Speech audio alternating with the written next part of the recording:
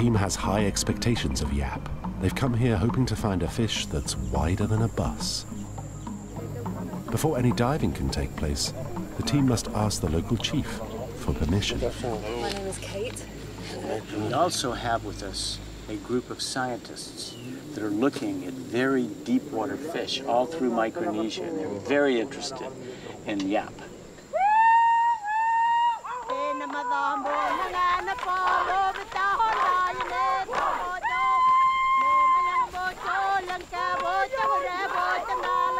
With no ancient written language, the people of Yap used chants and dances to pass their history on through the generations.